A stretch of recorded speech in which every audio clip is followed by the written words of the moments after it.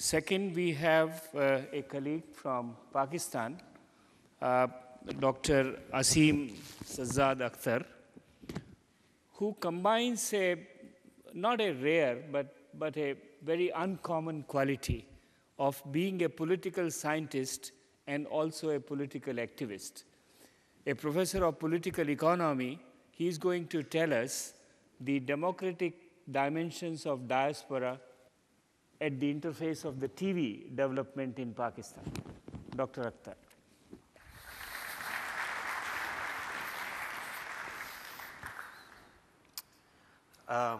Before I begin, I have an admission to make. I was very excited to listen to or to have T.N. Srinivasan lecture me again after almost 2 decades, having been a graduate student of his at Yale. But my juices only really started flowing in the previous session, with apologies to T.N. And I suppose that reflects that in my training in political economy, the proclivity has been towards politics rather than the economics. I wish I could respond, I had time to respond to some of what Richard Armitage said vis-a-vis Pakistan and what goes on, and the sense of, and the extent to which what he was suggesting about how Pakistanis think and feel was representative. My short response, he's not here, would be to suggest that Pakistanis are not the only people in the world who have problems with American foreign policy. So when I was initially asked to speak at a conference on the South Asian diaspora, I presumed I would be taking up topics that reflect my broader academic and political concerns. Maybe something on the sociological makeup of the Pakistani emigre population, the colonial beginnings of the modern South Asian diaspora, perhaps even the so-called war on terror. I was therefore a bit taken aback when I was told that my presentation should center around the theme of media. I'm not an expert on the media by any means, and neither do I share the optimism of those who believe that the private media is the proverbial protector of the public interest vis-a-vis the state. When I think media in Pakistan, unfortunately, I'm afraid I don't have very many good things to report.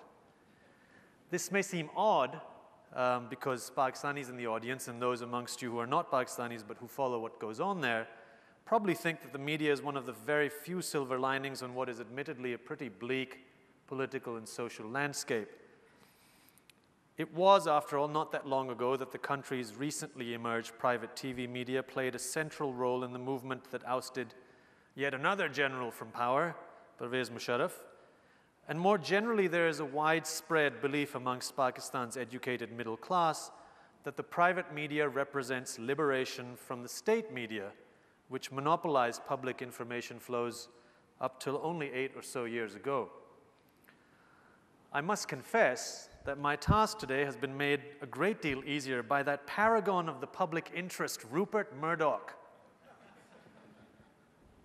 and his rather pedantic son, James. The father and son team, along with a fairly big supporting cast, has done more to debunk the neoliberal myth that the media is a public watchdog than even a very vociferous critic of neoliberalism such as myself could have done. It's unfortunate that it takes scandals of such magnitude for the crises of 21st century capitalist modernity, and more specifically for the present purposes, the corporate media, to be brought into the spotlight, but that's by and by. The point I wish to make is that if the world's biggest and most powerful media mogul is willing to do just about anything to keep selling tabloids, that then the fact that Pakistan's TV media revolution is more of a corporate rather than a democratic one shouldn't really come as a surprise.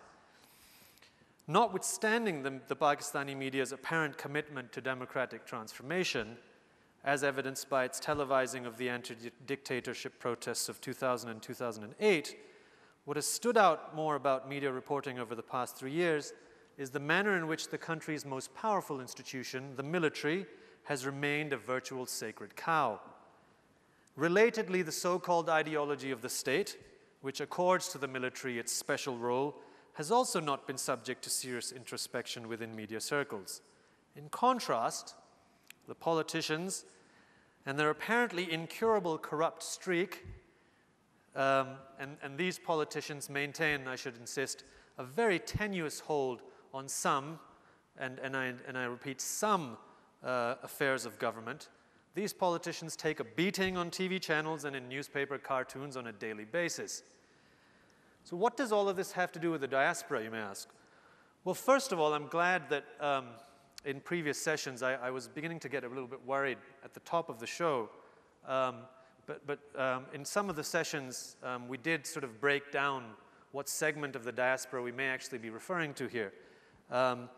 And what we are referring to, or at least this gathering, is obviously the well-to-do, politically influential segments of the expatriate population, rather than construction workers, domestic maids, and taxi drivers. So this particular segment of the diaspora, and this is an important distinction to make, because I believe that the urban educated middle class has not played an altogether progressive role in Pakistan's recent history. And in some profound ways, the private media's politics, if I may be allowed to suggest that the media is a very important political actor, is actually quite similar to that of the middle class. And as an aside, I suspect that to some extent at least, this mapping or this sort of similarity between political perceptions and preferences of the middle class in Pakistan sort of comes across in other South Asian contexts as well. So I'll digress very briefly to give you a sketch of how our urban educated middle class conceives of politics, and by extension, what their conscious or unconscious political preferences are. First, there is a perpetual bashing of the so-called feudals and tribals that keep rural Pakistan trapped in a time warp, and the majority of Pakistanis illiterate and politically subservient.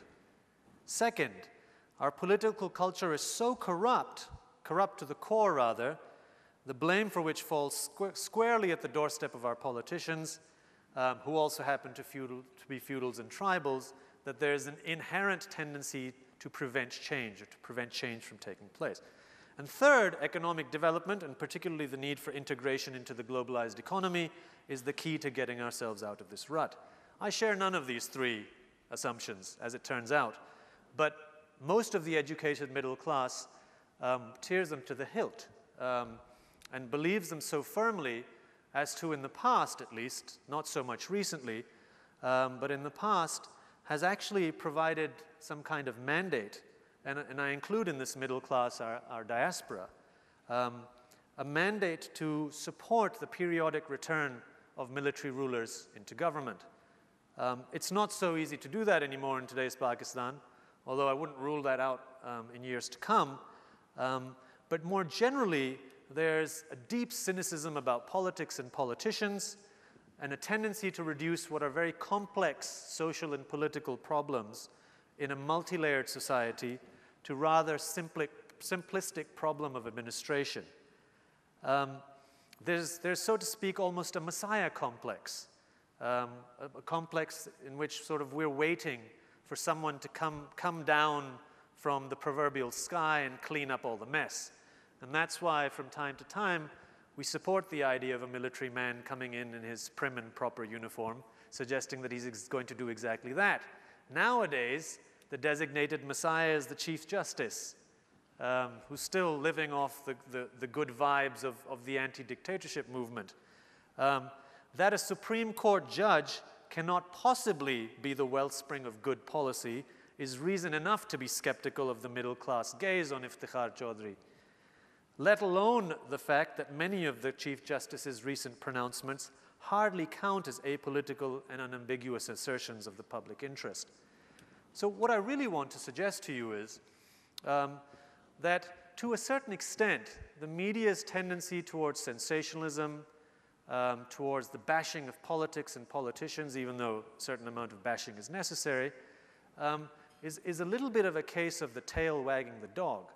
But when I say the tail wagging the dog here, I suggest a particular segment, a very well-to-do segment, a very influential segment of the middle class, an urban, educated middle class that views itself in direct opposition to, as I said, this time warp, rural part of society, which apparently doesn't change. I think that the diaspora and this educated middle class in general, I was following what many of the speakers had to say in earlier sessions, and I was surprised at the extent to which the emphasis was on economic integration, on improving, let's say, trade, improving even people-to-people contact. And I was taken aback by how little emphasis there was on politics and the political dimension, and the fact that there is, as I believe, have been rather dubious politics on the part of the middle class. Whether in Pakistan, I would suggest, to a certain extent, from what I know about the rise of Hindu nationalism in India, to a certain extent also in India. I think that it's essential, if there is to be the kind of impact of the diaspora on South Asia, and particularly in terms of India-Pakistan relations that we all apparently crave, I think, which is sort of to parrot what the chair was just saying, I think that there needs to be a very distinct, coherent people's movement. And when I say people's movement, I don't just mean sort of track to diplomacy. I think the educated middle class, I think the diaspora needs to take on the state on certain issues. The Indian diaspora needs to take on its own state. The Pakistani diaspora needs to take on its own state. A plethora of issues come to mind. Obviously, in Pakistan today, we struggle with questions of militancy, but I think that relates back to broader questions of the ideology of the state, which I hinted at earlier. Similarly, I think the Indian diaspora needs to be much more proactive in thinking about sort of the excuses that are often given by its state to avoid moving on and taking the initiative, as I recall in the very first session, one of the speakers suggested that the Indian state needs to do. In suggesting that the diaspora has a political role to play, what I am suggesting is that political attitudes and preferences need to change. There needs to be a recognition that there's been very deep sociological changes that have taken place in Pakistan at least. We're no longer, as some people believe, a rural society. Up to almost 50% of our population now lives in some form of urban settlement. Those sorts of changes have engendered a whole host of social changes, which belie this notion that feudals and tribals continue to dominate the political landscape. And to the extent that they do, I think the educated middle class bears some responsibility because of its repeated support of so-called apolitical, technocrat-inducing military rulers who show up on the scene every once in a while. So what I'm suggesting to you here is, of course, not that necessarily everyone in the diaspora or the educated middle class shares these political opinions, but that a significant and politically influential segment does. And that's the segment that happens to clap with both hands and both feet when our TV media bashes politics and politicians. And what we don't find is the diaspora and our middle class clamoring for more serious investigative journalism, demanding that the media tell us what's changed in our societies, demanding that the media tell us more about society rather than perhaps just the play of great powers or intelligence agencies at the top of the tree.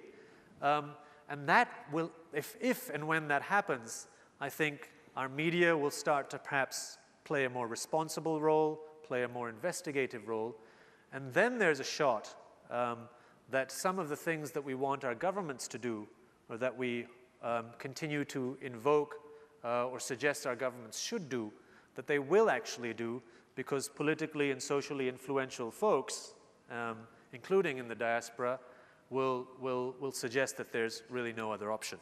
Thank you very much. Thank you, Dr. Akhtar, for introducing the political element in diaspora consensus, because this is true that since morning we have been emphasizing on cultural and economic aspect, and it is a fairly reasonable and good plea that South Asian diaspora must also get together to reinforce democratic values and perhaps correct the states back home in their democratic functioning But to what extent your wish of TV and media really playing this role come through remains to be seen.